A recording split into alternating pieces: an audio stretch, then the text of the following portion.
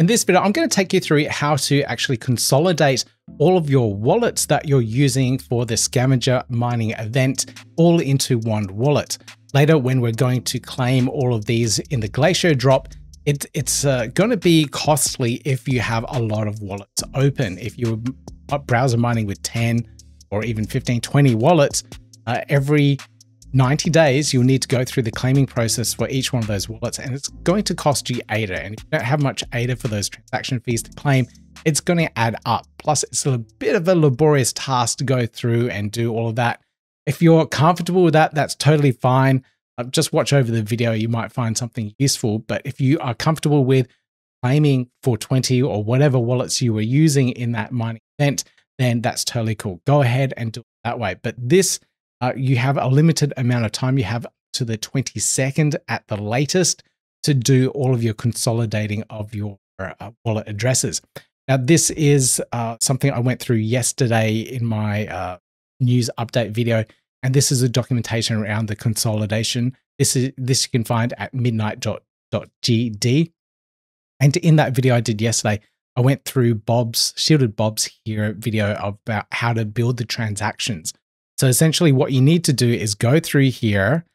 This is the documentation, and build up this particular transaction here, depending on what operating system you are, but putting a post request. You got the address, got the donate to endpoint, your recipient address, your donor address, and then your signature. And I know a lot of people find that too hard, too difficult. So this is what I put together here.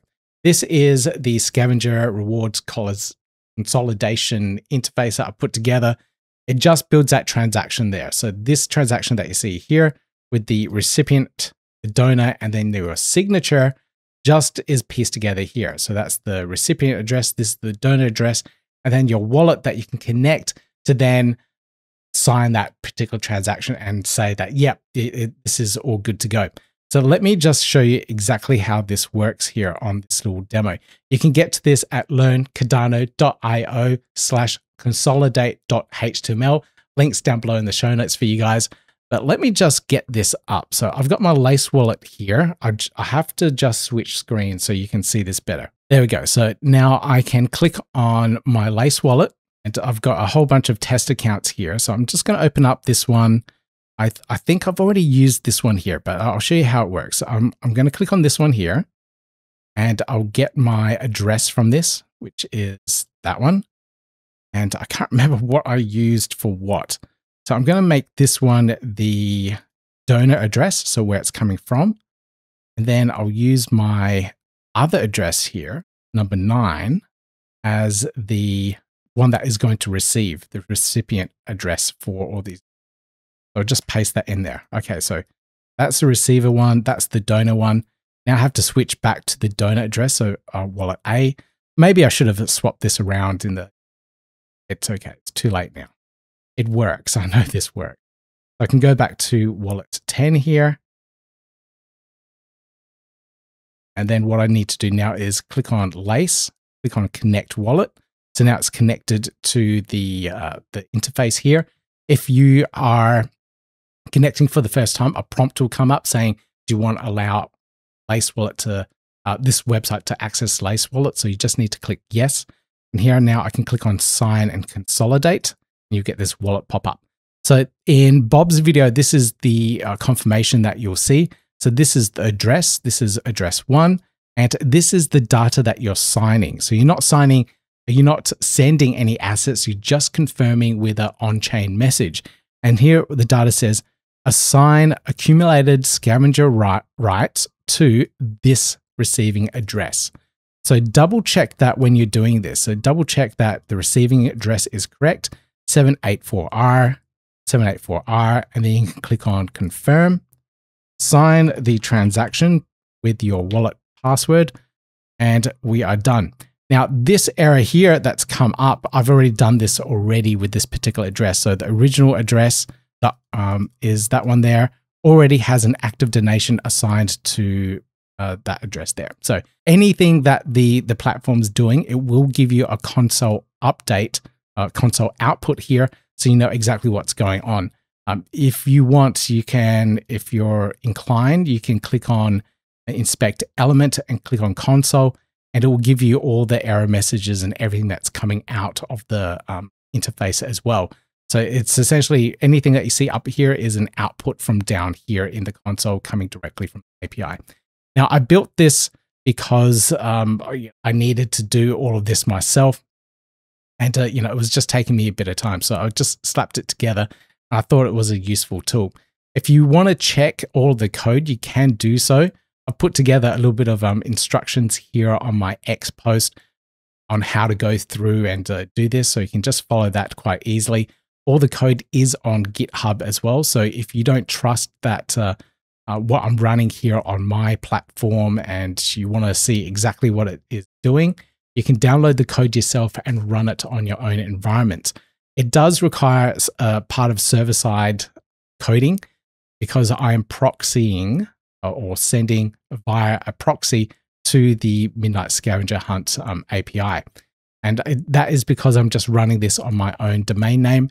And when you're running on something on your own domain name or even a local host and you're trying to send it somewhere else, you come across this thing called a cross-origin resource sharing issue, where the Scavenger Hunt API can't be included onto your website for sending. So I had to build this little proxy. Now, a lot of people will castrate me for this, but I built it in WordPress as a plugin. WordPress is life for me. So anything I do is, in the WordPress ecosystem. So hence it's all WordPress-based. So if you want, you can get this code here. This content plugin area, Scavenger Donate Proxy. You can get that, refactor it into any other language, into Next.js, whatever you want, and then go that way. So I've given a little bit of an outline here of the issue of cause and what you can do to get around it if you want to write your own. But yeah, that's the consolidation tool in general, and hopefully you guys find it useful. And if you want to use it, go ahead. Let me know how you go with it. I did do a little donation thing down here, buy me a coffee, or if you prefer just sending ADA to Rug Me Daddy, you can do so as well. Now, the really exciting thing about this is that we have the Midnight Summit going on at the moment as well. And the announcement date for all of this, when the Night token will be live and active, is the 8th of December. Really, really exciting. It's about 3 weeks away from the time of recording this. So really exciting stuff. The roadmap for the Midnight Network has been put out as well. So you can check out this document, this post, this article that was put out as well. Phase 1 is in this upcoming quarter in December, and then there's a slow rollout over next year. So we should see all of this pretty active over the next year. So I'm pretty excited about that. Now, the Midnight Summit looks absolutely amazing. This was a private event, and from Sebastian's photos here, you can see it's quite a big turnout for a private event. So a lot of leading industry people in the blockchain space are there, plus a lot of crypto media types are there as well. Now, I thought this was quite interesting here. This is quite a few prominent people in the development space and crypto space. Mert here is the probably #1 person that hates on Cardano every single day. He thinks it's shit. So considering he's the founder of Solana, who would think that? But here he is joining in on a panel with, let me just read this for you.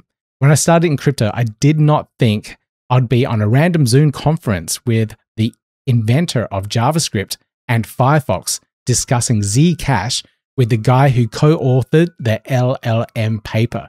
This is like really mind-boggling stuff. So super bullish there to have Mert on this panel here for Midnight. So really, really exciting stuff there. Now, the other thing that was asked of me is how to update FetcherBot. So you have the latest version of the miner that has the updated Consolidate mining interface. Now, what you need to do is back up your current wallet and set up within the FetcherBot's ecosystem, with the interface. You can find that under My Documents, and then in the folder Midnight FetcherBot. You have a secure folder and a storage folder.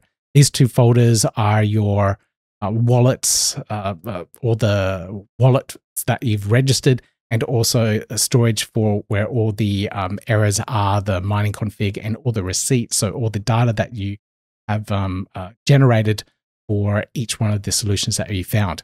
So it's kind of important that you keep this one here. What I would do is just do a zip backup of that. So you can go to this particular storage folder, for example, and click on, where is it? Compress to zip file.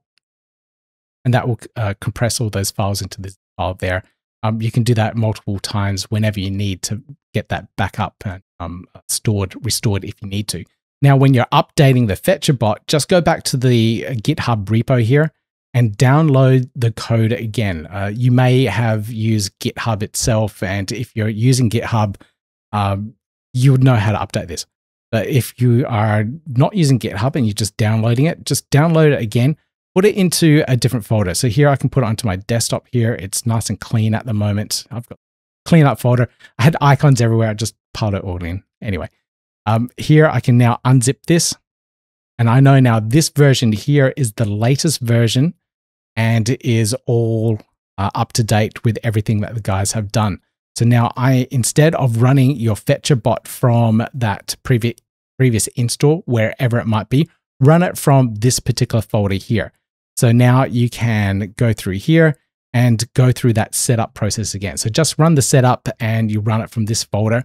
What the bot will do now is connect back to your original folder for my documents where this is, and you'll be and it will pick up any data that you have stored back there. Of course, you need to stop your bot if it's still running in the background. So here I've got mine running in the background here, so it hasn't been stopped yet, so I can't update it yet. But you would have one of the windows like this. You press any key to stop all services, press the key and it will stop the services.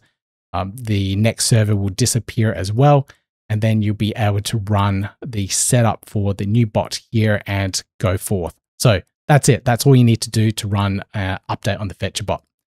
So hopefully you found that guide useful. Hopefully you find this tool useful. Like I said, if you don't trust the code that I've put together, you can audit it yourself. You can run it yourself on your own hardware, put it through ChatGPT, do a audit there if you can't read the code yourself, or go through the process and do it all manually, whatever you're most comfortable with. Now, I just want to add in one more thing. When you are with the any wallet connectors in the Cardano ecosystem, so this message is specifically for anyone in the EVM space. When you're connecting a Cardano wallet, any transaction that happens has to be signed. So you'll see that pop-up come up and then you'll have to sign it. So in the Cardano ecosystem, we don't have the thing of wallet drainers unless you sign for it. So in the EVM space, you can connect your MetaMask wallet and suddenly all your assets are gone. That doesn't happen in the Cardano space unless you look at that pop-up and say, hey, this pop-up saying transfer all my assets away, and then you sign it. That's how it works in the Cardano space if you are in a wallet draining environment. Just don't sign that message. Like I said, when the pop-up comes up, check, and double check that it's doing exactly what you're expecting it to do. Okay, that's it. That's all I have for this particular video update and tutorial. Hopefully you found it useful. If you did, hit that thumbs up, like, subscribe, notification bell, buy me a coffee, Patreon, YouTube memberships, all that down below. And if you can't do that, just hit that thumbs up.